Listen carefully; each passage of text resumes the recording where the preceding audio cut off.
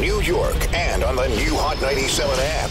Ebro in the morning on Hot 97. So one of my favorite parts of the game last night, even though I didn't watch it, was to watch the trolling that was happening. So the Milwaukee Bucks, the owner's daughter, wore a Pusha T t-shirt sitting courtside. That's too far. That's too far.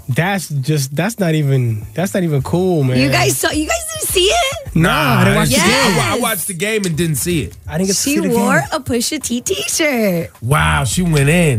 Oh, she was sitting right next to Aaron Rodgers. I saw Aaron Rodgers. I didn't realize that. I didn't realize that was the owner's daughter, and I didn't realize she had a Pusha T t-shirt on. But I did see Drake.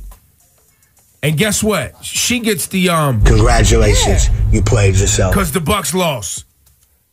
The Raptors got a win on the road. Oh my That's God. a big deal in the playoffs. Drake is so petty. I think this is a picture of her he put on his IG as his main icon pic. He sure did. It's a picture of her. And then later he took a screenshot of her and he wrote, all is fair in war and war. And trust me, I'll still get you tickets to OVO Fest with a little face with little hearts on it. Now we go to Drake after the win. Listen, we have the best player, we have the best fans in the whole NBA, in the whole world. Look around you. Look at this. We created this. This didn't exist before we were here. Look around at the square. I promise you right now, we did this. Doesn't matter what anybody says. They can say it's disrespectful. They can say it's this and that. Everybody's within the rules. Everybody's doing their thing. All we are is proud and passionate. We are like a college sports team. The Toronto Raptors are a college sports team. I promise you. I love Toronto. I love this team. And we're going to the NBA. You didn't just say the Bucks fan. He was hyped. He's so hyped. Yo, he sounded 16 years old, didn't he? Oh, that's great. He did. I promise you, we're like a college sports team. I promise you. Yo, shout to Drake. Shout to the whole Toronto. Y'all deserve to be hyped for sure. Fact. Dionne Warwick had an interview with Essence, right? Man, and they asked her about Beyonce, her thoughts. No. And she said that she is a fan of Beyonce, but doesn't think she's reached icon status just yet. You know, she was like, now sustaining and becoming an icon like Gladys Knight or Patti LaBelle, Frank Sinatra, Sammy Davis Jr. She's like, I doubt that. I really do. She's like, I love her to death and can appreciate her talent. But that iconic status that I just mentioned before, those names, it's a long road ahead. So she's just saying her time in the game is not there yet. And that's fair. Yeah. That's fair. And then Dionne Warwick is an OG. So when your OGs are like, you know what? You've been rocking. Talk to me when you've been doing this for 50 years. Look, I do that to people because there's cats in the game in this radio thing. They've been doing it for a nice 10.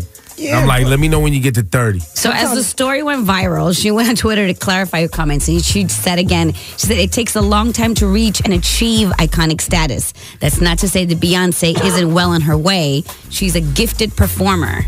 But she says that was a reach from Essence. Listen, I'm Navy all day, but sometimes you got to give it up. Yeah. I mean, I guess it's perspective. Like she's just saying it's from her perspective. Yeah, look, man, people do throw around people.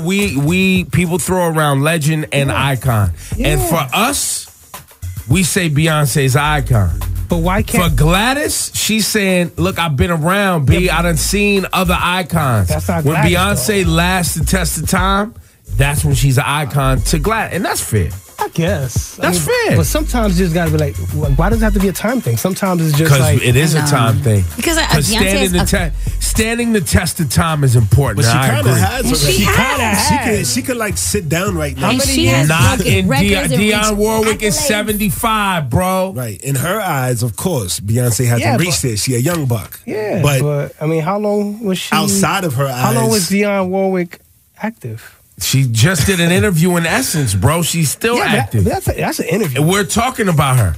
Yeah, but we're talking about her. And clearly her opinion matters. Because she was talking about Beyonce. Yeah. I'm not, by the way, You think Essence went and sat down with her because of Beyonce? No. But Essence went and sat down with her because she's Dionne Warwick. But they asked the question. Yeah, they sure did. To get some perspective, and the OG has spoken. So how long does it take? Yeah. Is Madonna an icon? Yes. Cher an icon? Yes. So Beyonce got like, what, 10 more years? Because how old is Madonna? I think, like I started by saying, it's perspective. Her perspective. We have crowned Beyonce icon. We have. But we ain't been around as long as Stevie Wonder and Dionne Warwick and all them. That's a fact. So their perspective is a little different. I mean, I'm not Beehive. You just be talking, man. Why is Cash One talking? It's a good question. It's a good argument to have. Yeah, because you like to argue. No, not at all. Yes, he does, you liar. Get out of here.